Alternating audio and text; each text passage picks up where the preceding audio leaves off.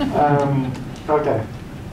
Next question has to do with local advertising. And David, his business is all around really understanding the local market. So before I go into a question with him, how many people here have products or services that appeal to a local market? Okay, so a couple of you. Okay, so let's talk about that, David. What are the different channels for local advertising? What are the best ways to really target on the local level? Well, I think it's best to take a step back and look how local has evolved. Several years ago, I established a local search engine that's here in Irvine called Local.com, and we thought we would be the sole place that people come to find local information and the name brand to support that. In time, as we predicted, many other destinations have lined up to provide local information. So the likes of Yahoo and, of course, Google. We've seen quite an evolution with the way that they handle local information, what they take, or where they get their information sources from, and reflecting how that plays into their search engine optimization techniques that people employ.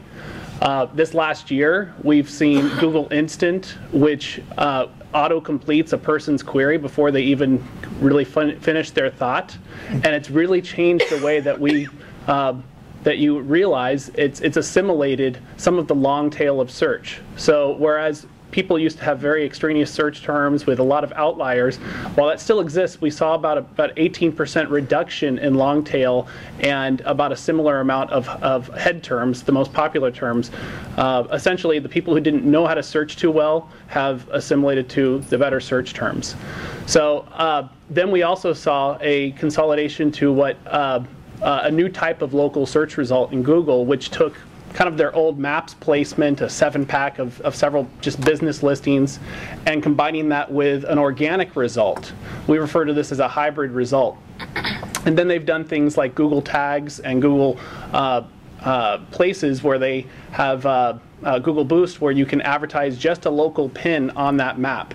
So they've got a couple of great offerings to be able to go out and say, hey, I want to put a pin on the map. Even though I'm not in the top, I can advertise to get there, or I can put a little yellow tag on my business so that when I show up, people think a little bit more or have a reason to go after me because I have photos or a special offer to promote.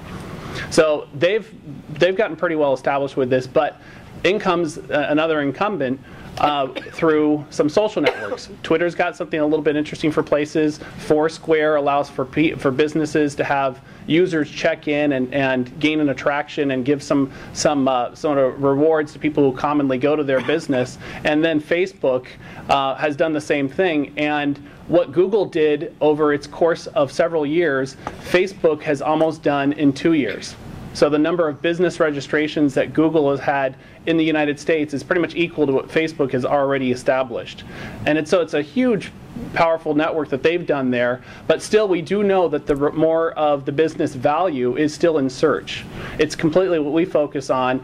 And to dovetail a little bit of how that would come into play, the non-sponsored advertising element, it's really getting citations and being in several different destinations, several different websites, such as Superpages, Merchant Circle, Yelp, Judy's Book, several different websites, and publishing unique information to all those different properties is effectively the business that we're in.